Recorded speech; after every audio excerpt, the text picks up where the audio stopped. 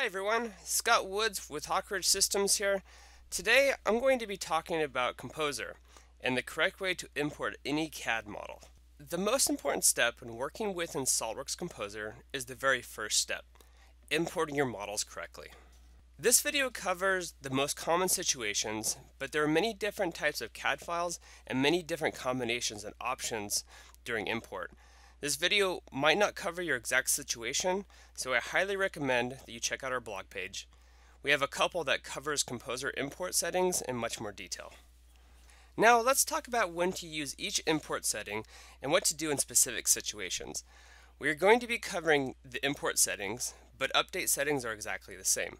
In fact, we'd recommend to always use the same settings for both import and update per CAD model to avoid any update complications. When you go to import your first model into Composer, you might be confused with the three import options. There's Open, Merge into Current Document, and Merge into a New Document. The most common setting is to merge into a new document, so that will be the setting we'll use for this video.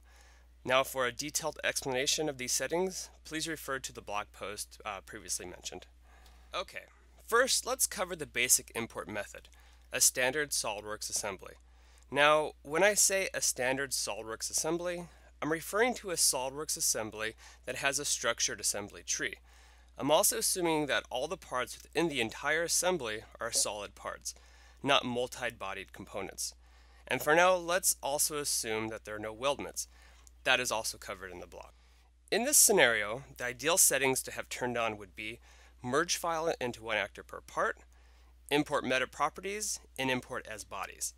The import hidden components no-show is completely optional, depending on if you want those hidden components to import or not. Now, suppress components within SOLIDWORKS will never import into Composer. You'll have to go into SOLIDWORKS, unsuppress those components if you want them to import. So let's go ahead and show this import method. Here I'm using SOLIDWORKS Composer to import a SOLIDWORKS assembly, using our recommended standard SOLIDWORKS assembly import options.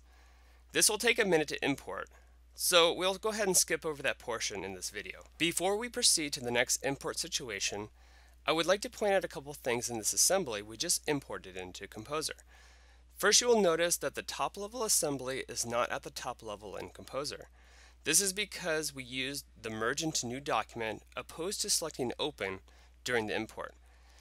Having this top level assembly below the root structure is ideal, so we can import more CAD models into the same document and keep them separate from each other. As long as each item is unique, we can update them individually using the original updated CAD model. This workflow is also detailed in the blog document. Next, let's discuss the import settings for any neutral CAD format, such as STEP, IGES, and STL. Now, the truth is that there's no standard settings for these files, and they'll need to be individually tested.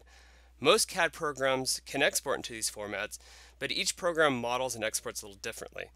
There really is no way to tell how the file is structured until it's imported. However, if you know how it was modeled and exported, it does make the import settings a little easier to estimate. By default, I typically use two settings with these files for the initial import. I will use import as bodies and import free faces. Depending how it imports, I might adjust the settings and try the import again. For instance, say you are importing an STL and using these settings, the import results in a solid mass where all the parts are joined together. In this case, I would try importing again, but this time turn off the import as bodies. The resulting import will have tons of faces, but at least the faces can be grouped together within Composer and exploded in order to create part manuals and step-by-step instructions. Using these combinations, virtually any CAD model can be imported into Composer.